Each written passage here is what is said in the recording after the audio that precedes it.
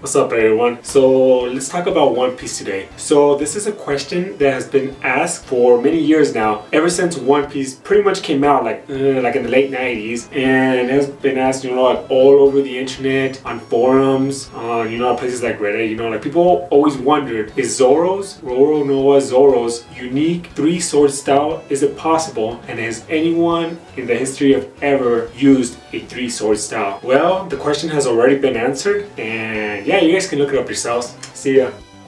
Nah, I'm just kidding. Well, in short, after people went on the forums, and it's not like just like any regular forums. People have asked like on forums where people who like use weapons or collect weapons for like a hobby, or like professionals, people that know what they're talking about, have answered this question. And also it has been asked on martial art forums. So people who are into martial arts and professional people in that field, they have answered this question too. So it's just not like random people giving their opinion. And pretty much it is possible.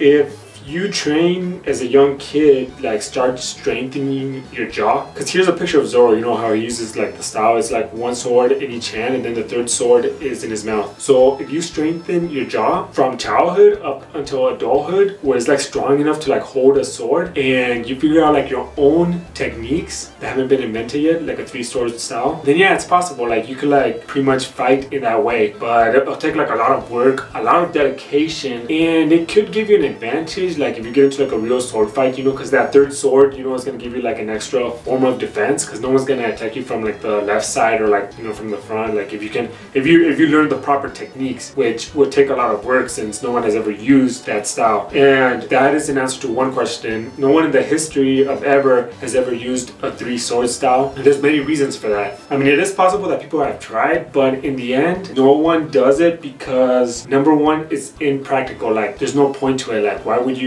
train using three swords when you could like spend time training like two swords or one sword? Like but pretty much like be putting all this time and effort into something that's not gonna really work too well. You can make it work, but it's not gonna work well, and it'll just be like putting too much effort and energy into pretty much something that's pointless. So it's not practical. Like it's better to spend time on something else. Also, if someone does take all that time and effort to train up in the three-sword style and figure out their techniques, it won't be effective in a sword fight. It'll be really easy to lose your balance, and it'll be easy for someone to like knock that third sword out. Like at that point, you will pretty much lose the sword fight. And here's one thing that you don't really think about, but even if you do strengthen your jaw, it would also be possible for someone to like break your teeth pretty much. Like you have this heavy weapon in your mouth, someone could take like one good hit at that third sword and boom, your teeth, game over. And like what do you do at that point? If you've been training as a kid to strengthen your jaw, figure out all these techniques, you're finally an adult, get into a sword fight, and boom, one hit to that third sword, broken teeth, game over. You just kind of feel like, what have I been doing with my life, And now you're walking home with a set of broken teeth, and yeah, you won't be able to use that third sword anymore. Well, unless you get some like replacement teeth, like I don't know, maybe. So besides the fact that it could give you a set of broken teeth, in the end, the three-sword style is not a really good style because there isn't much mobility, not a lot of power. And also something that many people pointed out is that people who use two-sword styles, like two katanas, they risk a lot of mobility because those swords are really heavy. So people don't even use the two-sword style. Now the three-sword style, like if you look at a picture of Zoro, that third sword is pointing out towards the left, and his left hand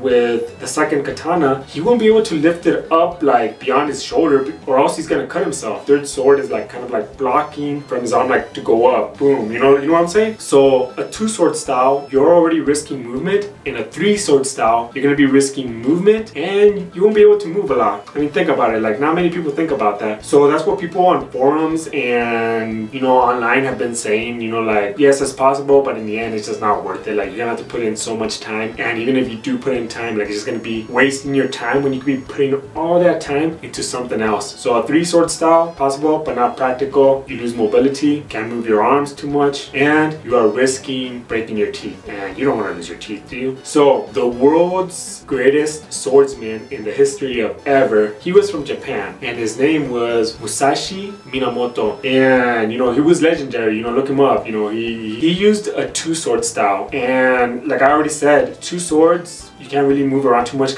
because they're heavy. Where he used the katana katana in one hand, which is like the swords that Zoro uses, and he used the wakizashi in the other hand, which is like a light, smaller sword. So he was using a two-sword style, but he was using like a heavy sword and a light sword. And Zoro in One Piece, he uses 3 katanas, which are 3 heavy swords.